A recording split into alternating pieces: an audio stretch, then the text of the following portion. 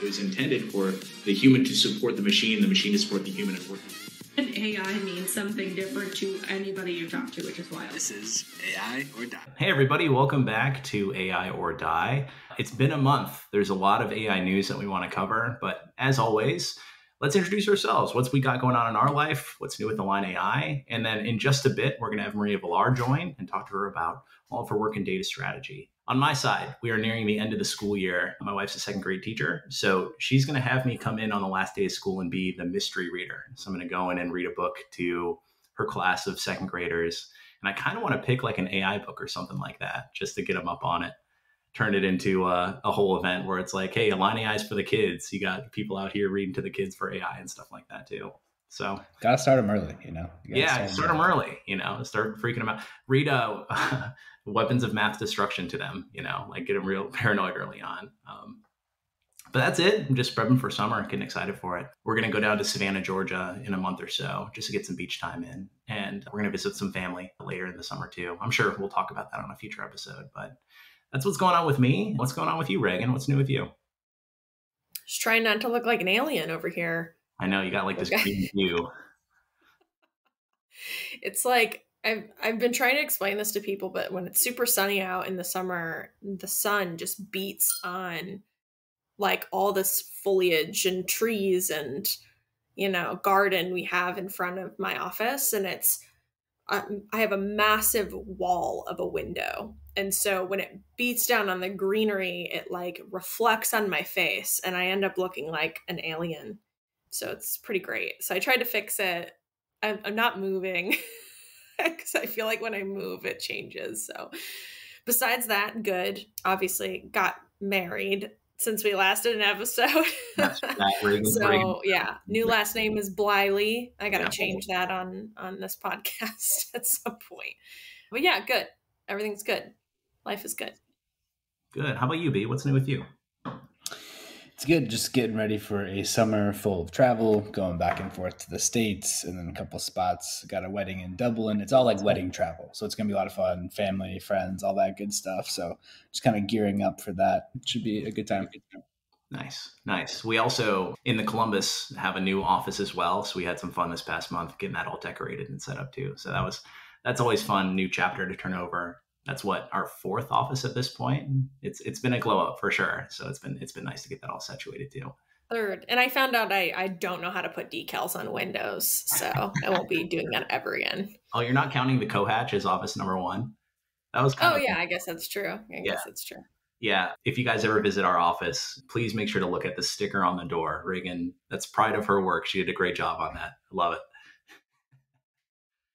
Okay, so let's get into the news. There's a lot happening, frankly. I have some articles pulled up that I want to get your guys' reaction to as well. We have some updates from Google. We have some updates from Microsoft, even especially some things coming out of the EU side of things in terms of regulations they're setting. So starting with Google, because I kind of want to go in chronological order here.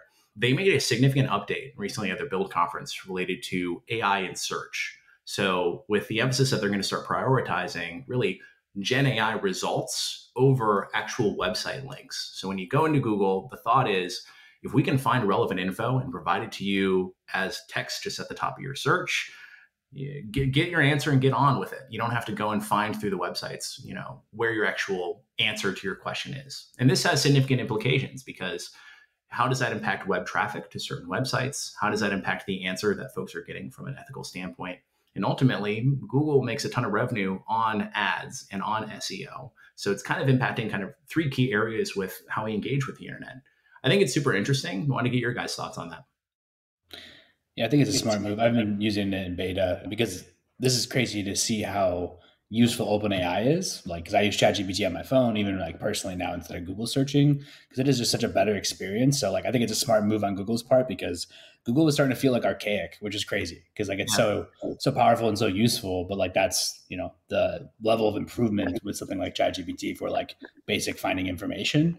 So I think it's a wise move. I've also been like seeing it in beta and it's been effective because it does save you a lot of time. I think the implications are going to be huge, of course, when you look at ad revenue and like how is that going to affect how we create content on the web. But I just think it's a smart move. Otherwise, Google would become disrupted, which is pretty wild to even say that phrase together, Yeah, I think it's such a better user experience. I just posted on LinkedIn about using, ChatGPT, the new 4.0, which I know we're going to talk about here in a second, but I just use that to basically help in gardening and identifying different plants and determining, good spots to plant certain plants. And it's just so much easier because you just take a picture, it gets uploaded, it interprets everything in the picture. You can ask questions around it. It's all the things that I would Google and like click on links and read articles and go on YouTube and, it would take me like way, way longer. But the fact that they're creating that user experience inside of ChatGPT that's cohesive, that's multimodal, I can talk to it, I can send pictures, I can message with text. It's a much more fluid experience than Googling things and searching for things. So I agree. I think if they don't completely change the paradigm of user experience, this is why I love competition, Yeah. because it kind of forces people to re-look at the paradigms that they've been stuck to for a long time. Obviously, Google has made some changes to search over time, and those changes have been better user experiences, but now it's a full paradigm shift that they're looking at. And I agree, they're going to have to, so many people depend on the norms of Google search and inbound strategy and, their website traffic and what that looks like. And so I think that whole essence is going to get reinvented as well. And Google argues from their testing, it leads to greater usage of searching the web. If you can get your answer faster, they still argue that folks still click the links to dive deeper into a topic, to do more further research. And also, if you get answers more quickly, you're engaging with Google more frequently because you're getting more answers and you get a greater experience out of it too.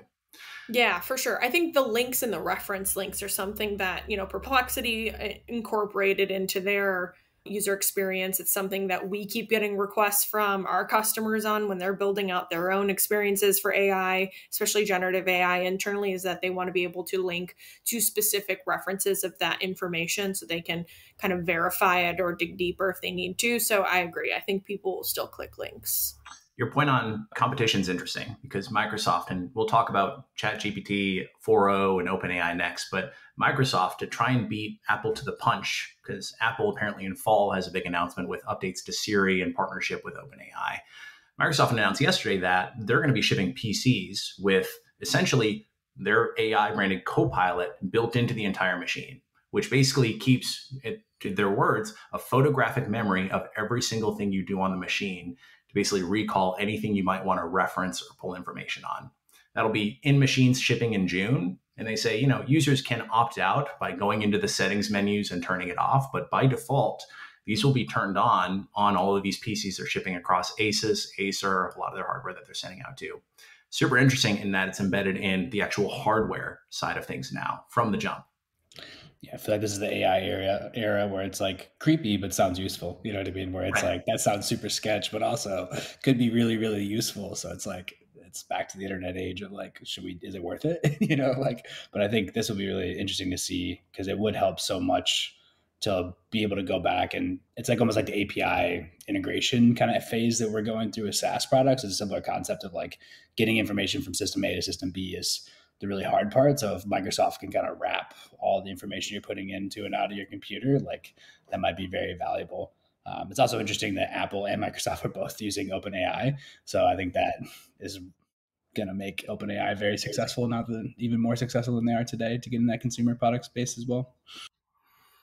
Yeah, it'll be interesting to see where they start to sit in the stack because they were really forward facing. They started with application layer and model, right? Yeah. They were building models, then they built ChatGPT, that application layer. That's what got everything kind of boomed and lots of usage. And so now it's interesting to see like where they're going to navigate from here because now they're starting to move behind the stack a little bit and enable others and even further into infrastructure as well. So it's just really interesting to see where they're going to double down.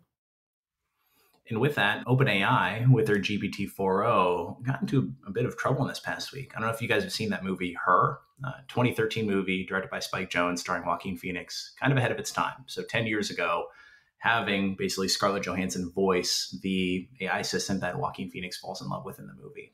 Either way, OpenAI reached out to Scarlett some months ago asking for her permission to use her likeness, her voice for GPT-4o as an option. And, she declined the offer, but they still released GPT-4o with a voice nearly identical to hers. And there's this whole release about her opinion on it, her not giving her likeness away to them and her not agreeing to it as well, too. So interesting how with Microsoft growing into using AI into their machines, OpenAI expanding into using voices, whatever they can grab onto as well. I think there's a lot of these growing pains and ethical considerations that I know OpenAI is kind of dealing with now too. What are your guys' thoughts on using likeness of people's voices and whether agree you disagree, they're going to potentially use it in some way or another anyways? I just find it so interesting because I feel like OpenAI has been very thoughtful, or at least perceived to be thoughtful, about this licensing structure and trying to protect creators and trying to protect original works and trying to get licensing structures in place with, Stack Overflow and Reddit and whoever else. So I feel like they've been at least they've had an outward facing perception of caring about this. So I find that to be really interesting that they were, so bullish on still launching that. And then all of this backlash obviously is happening. And if you recall back to August, I was in DC for the Voice and AI conference, and there were a ton of voice actors there that were present, and they were basically talking about, their rights as voice actors and not having their voice be used for training purposes and at least getting paid, or coming up with some licensing structure for them to get compensated if it is used. So I do think that that's going to be really interesting. I did hear on the All In podcast over the weekend that there's a couple of startups who are trying to work on a licensing marketplace for creators and model builders, and trying to help centralize those efforts so that if you are a creator and you are fine with your stuff being used in model training efforts, you get compensated accordingly. So I think that'll be really interesting too. Yeah, I just wonder if they could have modulated it more, or made it farther away, Right. or it's kind of interesting to think through, like, how do you test to see if it's close enough? Like, I think it was like Bruce Springsteen had to like play the guitar on stand one time to prove that he wasn't copying his own songs or something like that. It's like, what is the litmus test to say that something's different enough to say that it wasn't like a copy off of it? That's So what they're dealing with in these copyright battles and copyright infringement is literally is it close enough?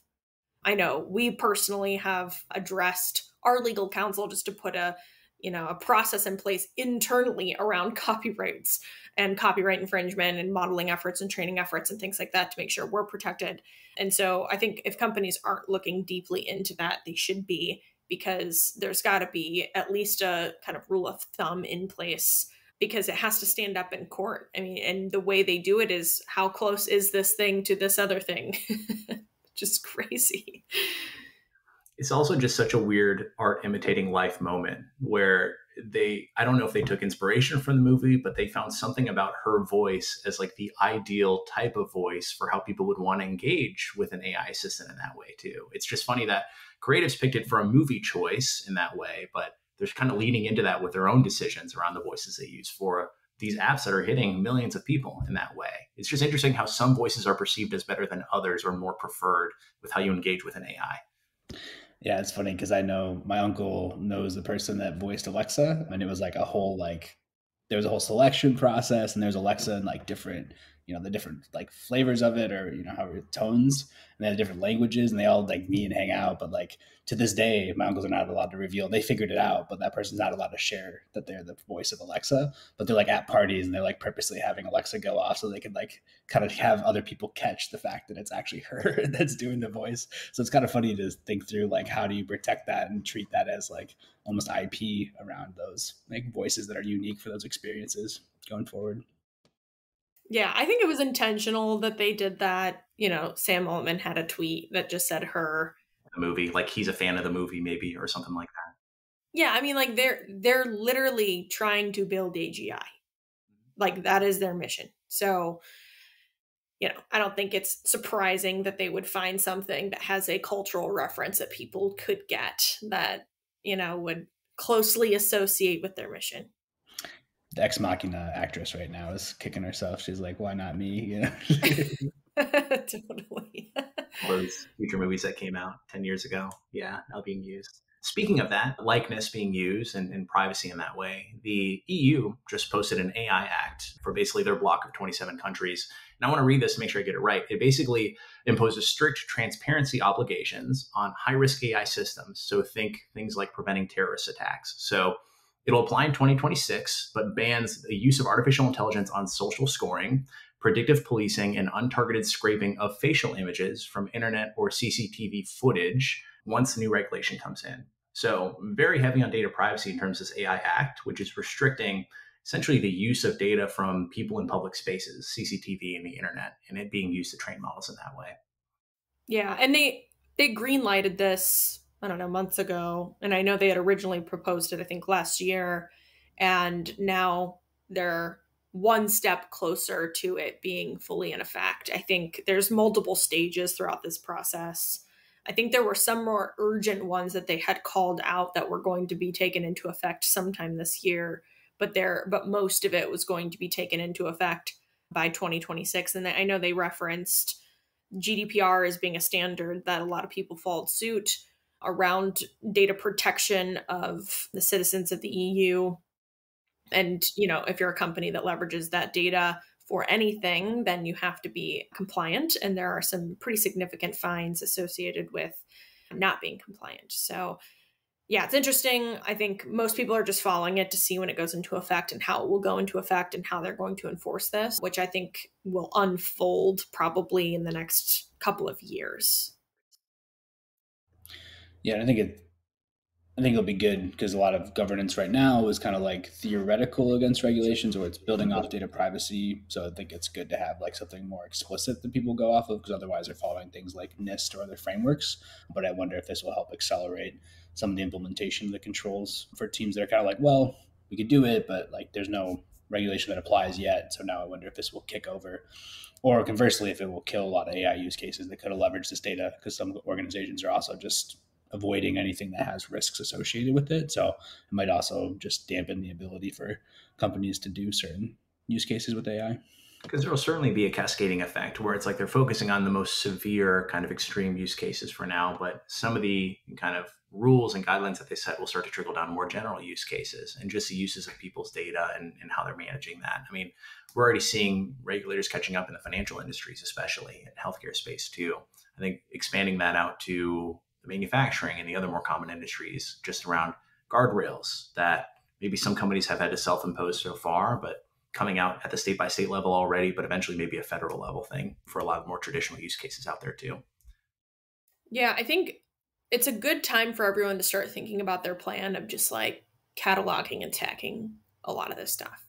Because if you break all of the components down appropriately, data sets you're using, metadata about that data, including things like acceptable use policies, use cases, and how these algorithms are being applied to specific use cases, guardrails, expectations, risk management, constraints. I mean, if you have all of these things very highly documented and cataloged and tagged accordingly, you should be able to go back through all of your systems and see where your systems are deviating from the regulations that are being put in place. For example, if you have a policing use case for a system, an AI system that you've built, that's going to be flagged with this EU AI Act. So, and of course, like the data that's being used and where those people reside. And, there's all of these different kind of data governance and AI governance elements. When we say it is super broad and ambiguous, but when you get down to the nitty gritty of it, really creating those components and cataloging them appropriately so that you can go back through and audit your own systems and you can make sure that you're compliant. I mean, you should do this anyway, but it will be very helpful when a lot of these, a lot of this regulation goes into effect. It's a forcing function, right? I don't think anyone will disagree that they don't need to do it, but I think with this impending regulations coming, it's a bit of a way to put a finish line towards it and start getting it set up if you don't have it together already. Also, we see a lot of teams just struggling to keep up with what regulations are coming out that we need to align to as well, and just like keeping tabs on the ever evolving regulatory requirements in their industry. That's why I'm so excited for Maria to join later. With her work on the data strategy side with a lot of C-suite leaders, I think she'll be able to provide that insight too. That'll be good. And last but not least, I have just one more kind of news related to, there was basically an AI Seoul summit in Seoul, South Korea, where we've kind of heard this before, but like the leading AI companies basically saying, hey, we're making a commitment that we will pull the plug on our cutting edge systems if they can't rein in the most extreme risks that are outlined. So we're talking Google, Meta, OpenAI, Amazon, a lot of the big players in the space. And it feels like we've heard this before, but basically voluntarily saying, we promise if it gets too extreme or if it gets out of control, we will pull the plug on those AI systems. It reminds me of that episode in Silicon Valley where he's talking about tech ethics. Oh my God, it's a good one. If you're listening, definitely watch this episode. It's really funny. But they're basically creating this kind of like parody situation where a bunch of these like big tech companies are signing this like code of ethics and they're going to abide by it. And it turns out the guy that created this tethics, as what he called it, he was just pulling from like mission statements of things like Applebee's and, you know, like random company missions. So I Googled I Googled real quick, and there's a Tethics LLC that does AI governance and privacy. So that's great. I just think it was really funny because, you know, the episode was just trying to say like, okay, yeah, you can say you're going to do all the right things and you can put it out there. And like, there's this social pressure to kind of get on board. And as I'm reading through a lot of these news articles, it's the same thing over and over again. People are saying the same thing. It's the same rhetoric. It's the same sentiment. It's the same, like, oh, we have to have guardrails. We have to, it's like, yes. Okay. Yeah, we got it. You know, like, I get it. Everybody wants that. Everybody's talking about it. If you've signed some piece of paper, that's cool. But like, you know, it's what are you doing to actually make that happen? And I think that's so interesting because a lot of companies are waiting for the regulation to tell them what to do. And they're not really actually putting a line in the sand anywhere. And it's not like it's an instant pull the plug thing either. Like calling back to the Microsoft story we just talked about where it's embedded in the machines, they're terming those as small language models that live actually locally on the machine and don't have to go to the cloud. So if you can use it inherently offline, how the heck do you pull the plug on those types of models that are living locally on people's machines in that way? Yeah, I mean, you know, you can take a couple of different philosophical approaches to this too, just like I think most people are just depending on fining people, putting regulations in place, putting the legal parameters in place, kind of the do's and don'ts. And, you know, others are basically saying there's reputational risk. And so people are going to try to do the right thing. And I think that's helping a little bit, but there's still a lot that most of the populace doesn't understand on what's happening. And so how are we going to create social pressure on companies where most of the people being affected don't understand what's happening? So, all right. I'm super excited about our guest joining us today. Maria Villar and I have known each other for a little bit, I think a little over a year now. We met actually through a mutual friend, and since then, we've actually gotten to work with her a little bit, which is super exciting. Maria's got a really incredible background and career in data management, data strategy. She's been at SAP for 15 years, I believe, and recently has now left SAP. So she's going to give us a little bit of an update on what she's up to. We got connected with her through WLDA, the Women in Data and AI Leaders group. And that was the group that Align AI participated in their ventures program, and we actually got to pitch back in New York. We talked about that in a couple of our episodes and promoted the new cohort of venture startups for this new, I think it's the second cohort now, and the applications are open for that. So definitely check that out. But with that, Maria, I'm going to hand it over to you for a little bit of an intro on yourself, and then we'll jump right into the conversation. Yeah, thank you so much. And look, I've been a fan of the podcast now, even before I met you, Reagan. So super interesting. I always find I get a lot of value from listening to all of you, discuss the latest. So thank you for letting me join and partake in this conversation. So yeah, I've got a robust, I would say, background in data management, data strategy. Spent the 20 some odd years as a practitioner. So usually the first chief data officer of a company. I've done it a few times. I think I've earned the badges and scars, I say. And then the last few years of my career, while I was at SAP, I was coaching and advising SAP customers, but also did a lot outside of SAP. That's how I met Reagan. That's how I met Brandon. I am a member of the Women Leaders in Data and AI, which is a fabulous women's network, sort of like the chief. It's like a chief, but for women in data and AI. But hey, we take men as well. We think we all need it in the world of advancing equality in data and AI. So Brandon got to participate as well as Reagan in our venture program. And yeah, thanks for the plug. The applications are open. If you have a women-owned, managed, or led company, we would love to have you be part of the 12-week program. So got a lot of experience, practical experience, and also now have a great network of other data leaders who are going through kind of this AI revolution that we are all going through now and trying to sort it all out inside our companies. Yeah, I think let's maybe start with that. I know that's a fun kind of big topic to start with, but for a long time, data has gotten a lot of the budget inside of large enterprise organizations. They've spent a lot of time moving data, curating data, governing data, and maybe a little bit of budget on AI. Depends on the industry, some industries more than others. Now that's starting to flood a lot more. Are you seeing the data budgets also proportionally increase to support AI initiatives, or how are you seeing that balance start to solidify inside of these companies? I don't see the budget growing significantly. What I see is the budget's shifting significantly, right? And you're right, where once there was more emphasis on the analytics, and then I think we've shifted a little bit more to back to I call the classics of governance, because governance never has gone away, and that was I think a growing importance. It never went away, but I think people kind of felt like with analytics, you could solve all the problems of data and AI, data and governance, and just kind of do it all at the semantic layer. And then we all realized, well, that really wasn't going to happen. And we went back to saying, nope, we actually need, really good governance too.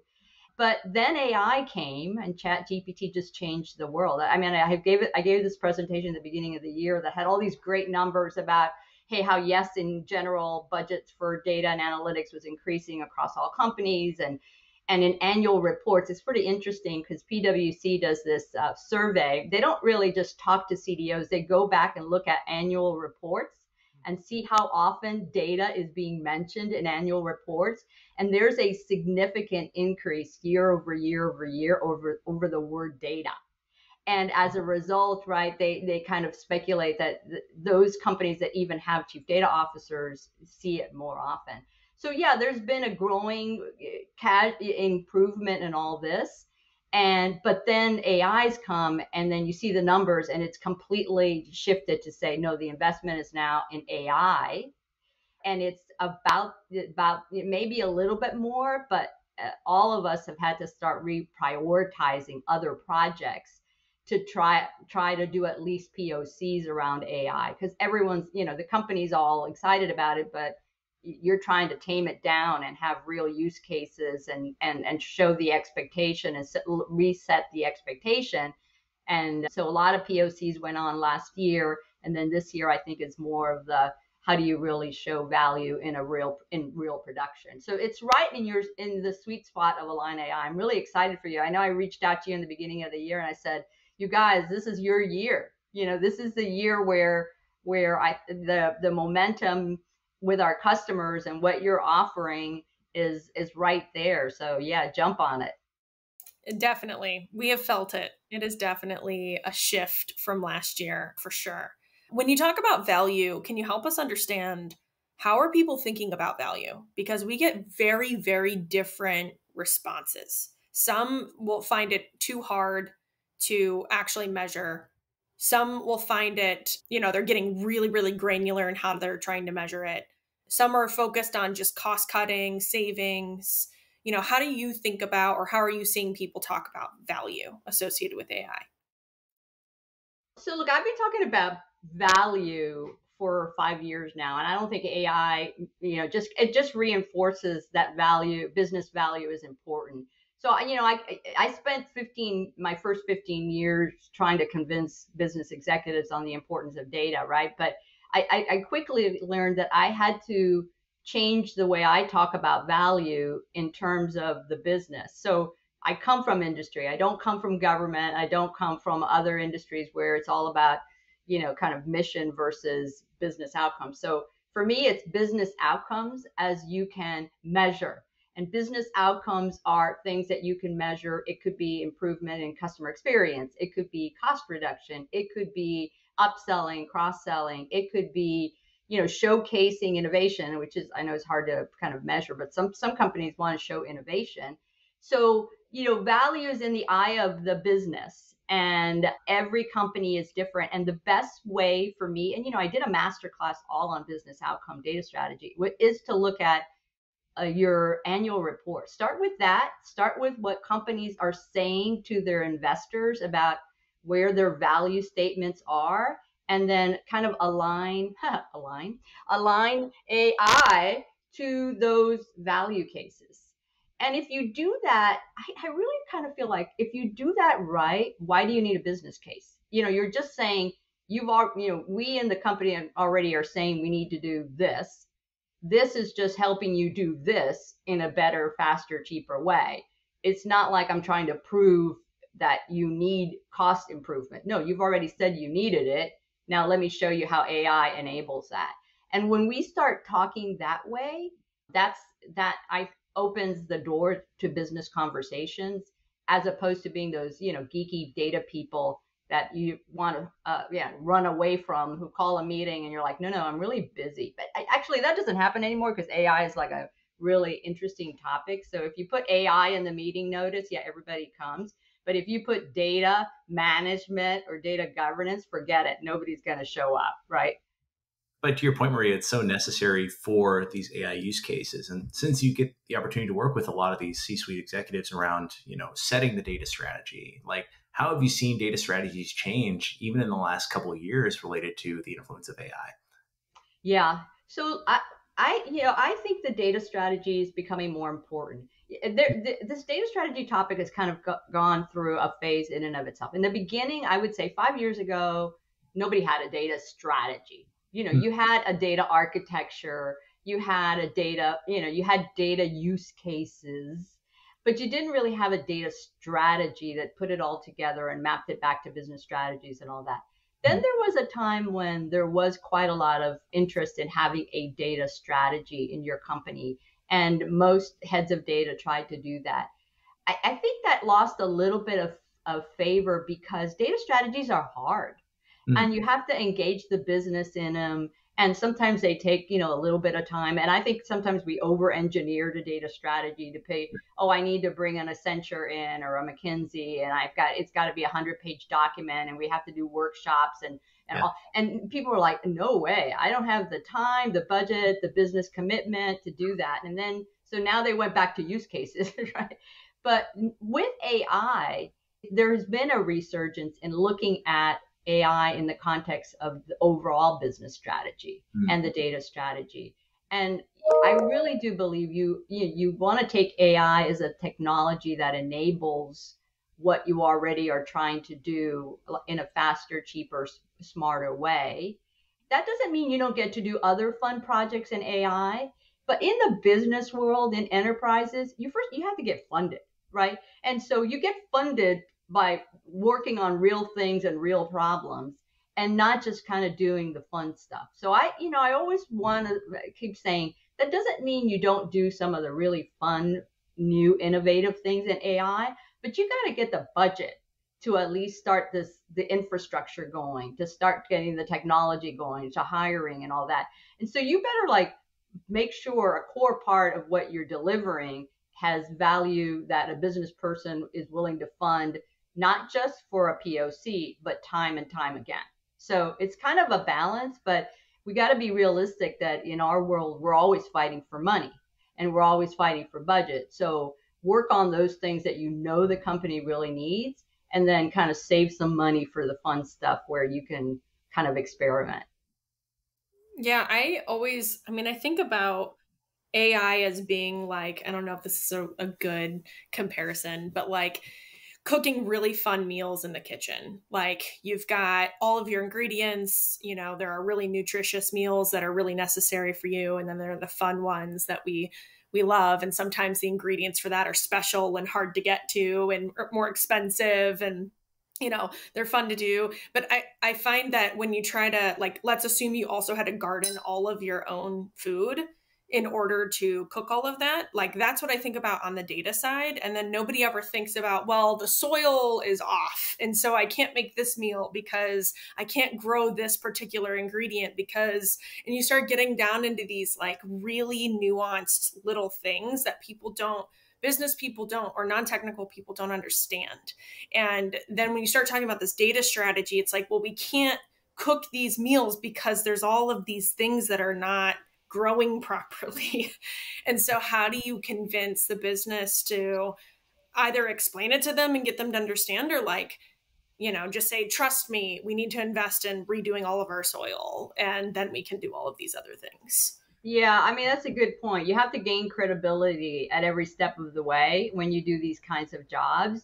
But look, I guess what's made me successful, and some of the transformation that I've done myself, was really going from being data speak to being business speak. And that's a transfer. And once you start speaking the language of business, and then taking that and being able then to add the AI language to it, you can open really doors. So, I went back and got an MBA because I have a technical background, technical degree, but I said, I need to be able to talk to business people.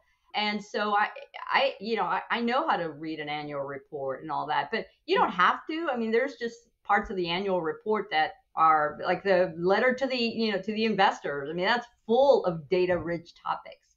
So yeah, we have to learn how to talk to the business in a way that doesn't make us boring, first of all, because we are the boring data people. I mean, come on, we all think we all know it's not, but to the business people, it's just, oh my gosh, these people are going to come in and I don't understand a word they're saying, and I'm just going to act smart. And so you have to really kind of meet them where they are and be able to explain them. And I've always lived under the premise that that smart people will make the right decisions when given the facts. And it's our job to give them those facts, to make those connections with, here's the business outcomes that you want. This means within data ears, the following things have to be done. And so, how do we work on this together? Right. And I avoid words like governance, and I avoid work like and really just say, look, we need to manage data together to achieve the outcomes that we want. And AI is a technology that we can then leverage to do what we want. So it's kind of this complete conversation that we need to have in business terms. Does that make sense?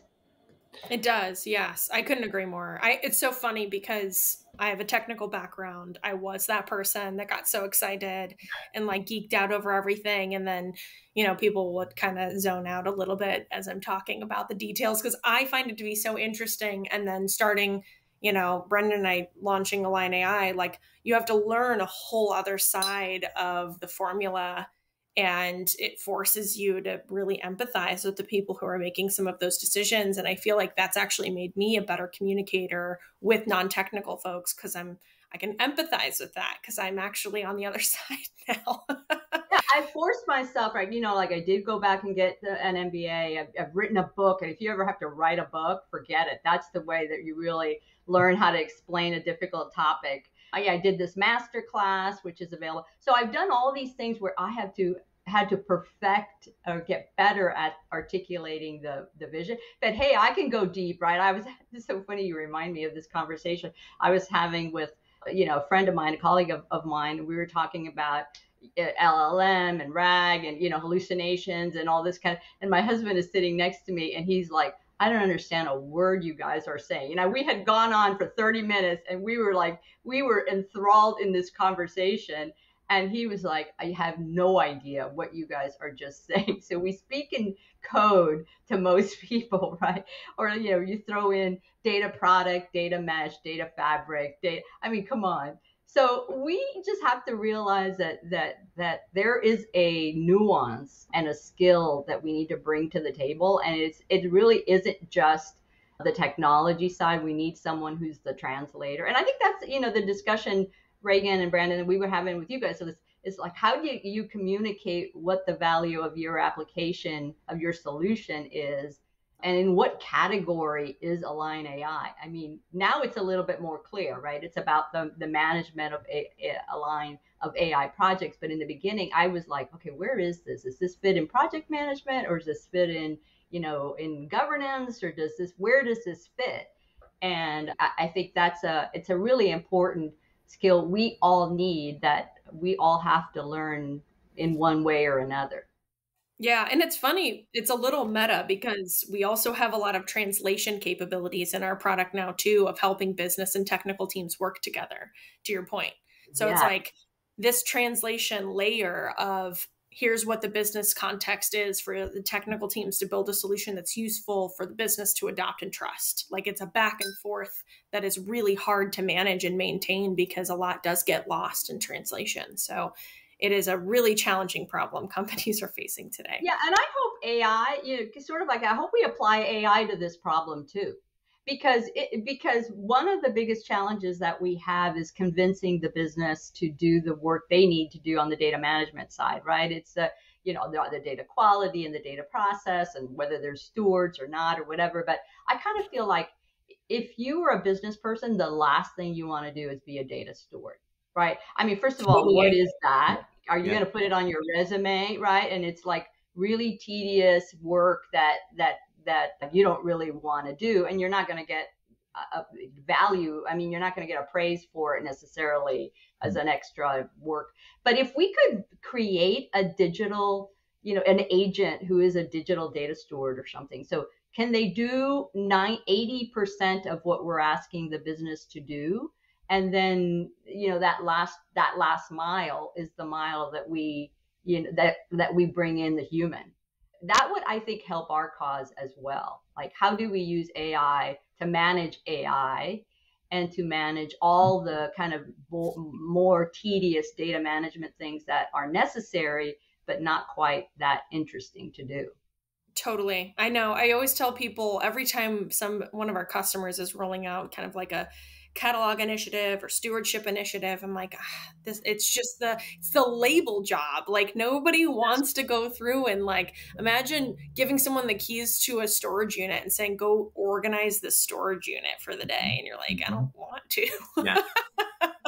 There's so many stories of that where, look, people say it's important. It is important. Everybody, and sometimes the business will say, we can't find the data. We need a catalog. Then you build a catalog and they don't come. Right. And then you're like, you just built this and now in a year it's outdated, and because you haven't gotten the commitment to the maintenance of that. And that's why, hey, can you do it in an automated way? Can you put it in production so it becomes self-serving in and of itself? We have to solve those kind of problems to get the data to where we need to be. But I'm encouraged because I do believe now with AI there is more recognition that the underlying data infrastructure is important. I mean, there was a day where we felt like data quality wasn't important, that if you had enough data, you could solve data quality problems on your own, right, through some sort of magic. But now most of the folks that I work with, they know the data foundation layer is the starting point. Now they have to convince them to get to that level right from a infrastructure and budget, but there isn't this debate, well, you don't need that, we're going to solve it all at the, at the AI layer. No, everybody's saying the data foundation is super important and we got to build that. So that's encouraging. We're not giving too much of a consistent message. It's just that it's a lot. Yeah, and I was actually having a good conversation this week with somebody who's trying to make that case, right? Like, hey, we need to invest in the data architecture, data capture side so we can power all this AI functionality and all this AI stuff that we need. What advice or recommendations do you have on how to make that case to the business? Because these enablers are kind of hard because they don't understand why we need the new data mesh or the new whatever capabilities we need around AI. Just any thoughts or advice for how to make that pitch? Yeah, I like to make the pitch. So in the background, you know where you want to go, right? You know that you need a data mesh, you need the right data architecture and all that. But wouldn't try to sell it that way. I think most of the companies that try to sell it that way is really, really hard. Again, I kind of go to the outcomes that matter and then say, look, in order to create this outcome, we need all this in the stack. And don't try to create, because sometimes there's this belief that, well, we need the foundation layer first, and then we have to start adding to the stack, right? I kind of feel like that's hard because now you have to validate that foundation layer as opposed to saying, okay, here's an outcome, let's go this way and build top to bottom. That doesn't mean you're not secretly kind of doing the foundation layer. It's just you're not selling foundation first and then everything else, because people are like, I can't wait for all this stuff to be done first and then do something. Do it now, but can you do it in a way that is quicker, but is laying the foundation at the same time? If you could figure that out, Brendan, I think it's an easier sell than selling the whole foundation first. Fair. Definitely. Yeah. That's kind of, we've been advising like, hey, collect the use cases, categorize them into what the solution they're going to need. Like how many REST models, how many batch models, do we need real time? Do we need streaming? Like what do we need? Does that need to look like to make that case a little bit easier to kind of justify, especially if you can show the bigger picture of like, not just this one use case has that huge ticket around it or that price tag on it. Like here's the big backlog of stuff that's going to be leveraging this architecture. That's a really good point too. But again, it's really use case based, right? And I don't use the word use case. I mean, I use business outcomes, right? And you see me, you're like, I'm always adjusting my vocabulary because the use case is technical. To me, business outcomes is better. And is a use case usually a business outcome? If you think about it correctly, yes, right? If you add the right, so that's a really great suggestion, which is not just one business outcome, but if there's five departments that need a business outcome where AI could be a factor, group them together and then say all 5 of these require this layer and this layer and this layer. But again, it's not trying to say build this first and then we'll come along and leverage it, even though kind of in the background that may be exactly what you do. We are coming up on time, Maria. I wish we had more time. Would love to have you back on a future episode, just for folks who may want to get in contact with you or see what you're doing next. We always ask our guests, how can folks get in contact with you? How can they reach out? Well, LinkedIn is my preferred method, right? I also, again, I do have a business email, but let's try LinkedIn first. And I would say if you can, my business outcome masterclass is on YouTube. Just look it up. It's 14 videos. About 2 hours. And it's a good way to start thinking. I call it thinking with data ears, like listen to outcomes and annual reports with data ears.